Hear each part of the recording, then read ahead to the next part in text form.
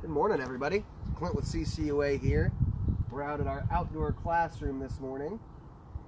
Today for our Veg Out video, we are going to do a little bit of tasting.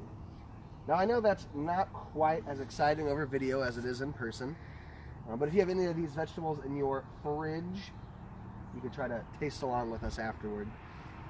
So we've got several vegetables that are pretty common in gardens this time of year. We'll just kind of take a few bites, see how everything's tasting, make sure everything's good.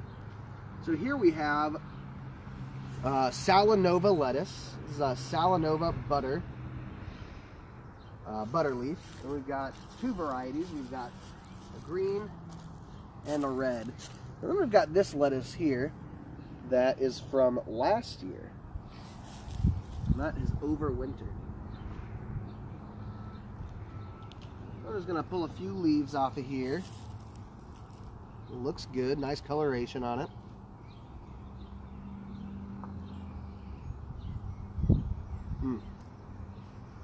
Super tasty. Not any bitterness to it. Just tastes nice and leafy. And let's try one of our green ones. And you can see while we're here, we've got some squirrels digging in our lettuce bed. And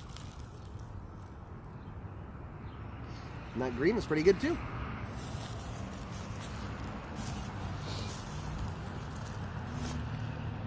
Let's take a look at our kale here.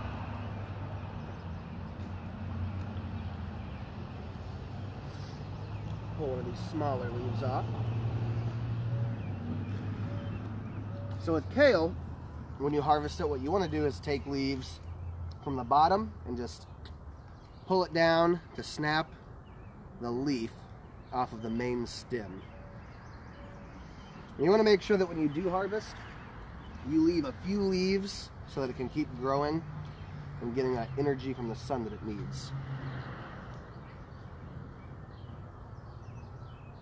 Ooh, that kale is excellent. It's almost a little bit sweet.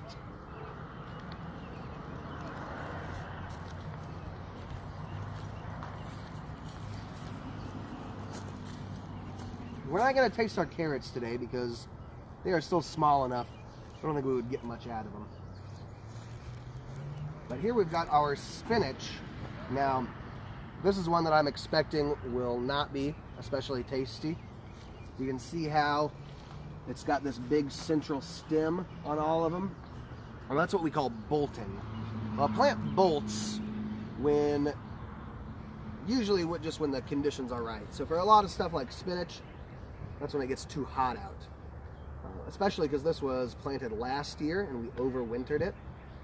And so it tends to bolt a lot more easily. But we'll still try a leaf. See how it tastes.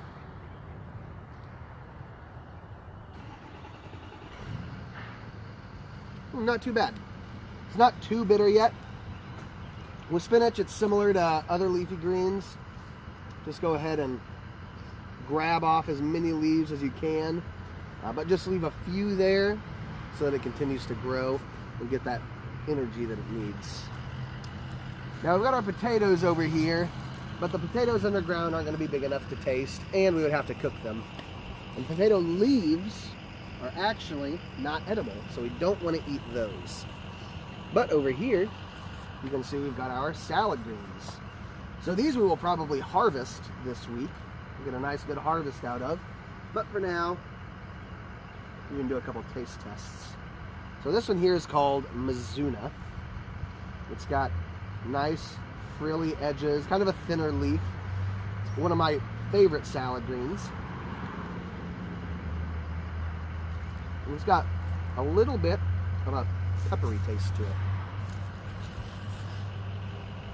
Then we've got some red garnet mustard here.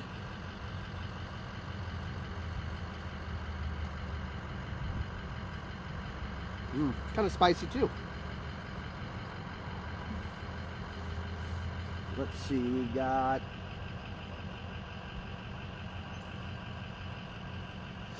This is a Toscano or Lacinato kale, also known as dino kale.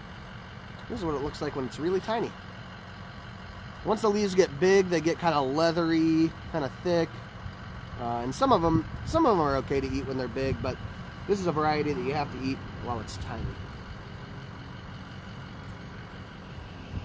Oh, here's another. This is fresh pak. It is a beet green. Oh, that's a very juicy leaf. That's good.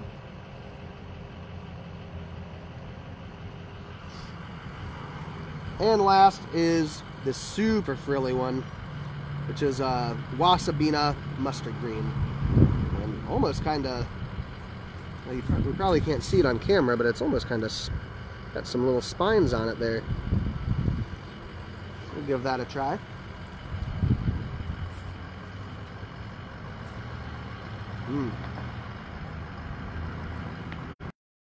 Well, they definitely call it wasabi, and that has got a spicy kick to it. So I think, oh, I know a couple other things.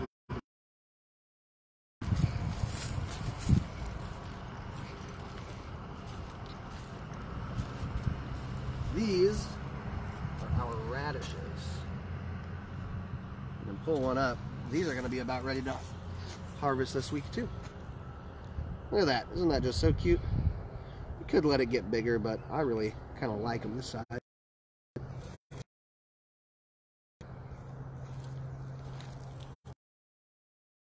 A little bit cleaned off. We'll tear the leaves. Cook. And you need to cook them. I always found much better.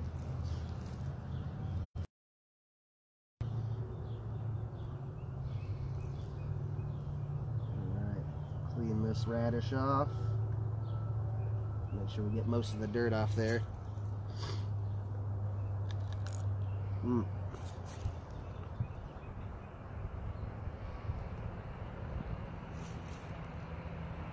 Really crisp, not too spicy at all, really. Almost not spicy at all. It's got a nice, mild, crisp, radishy taste. It is an excellent radish. And I don't know if any of our turnips will be ready yet.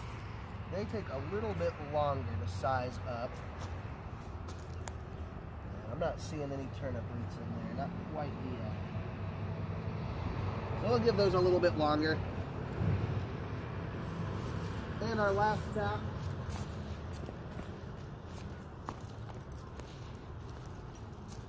are our scallions.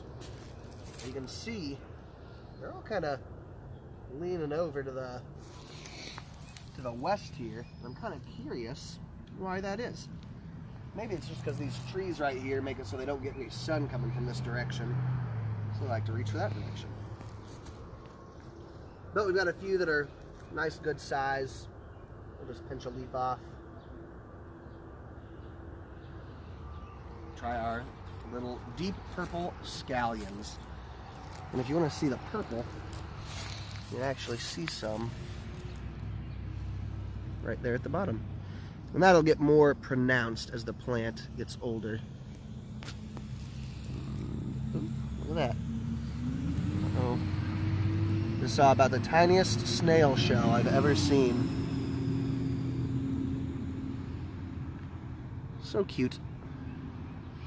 Put that back in there. That'll be some good calcium and lime for our soil there.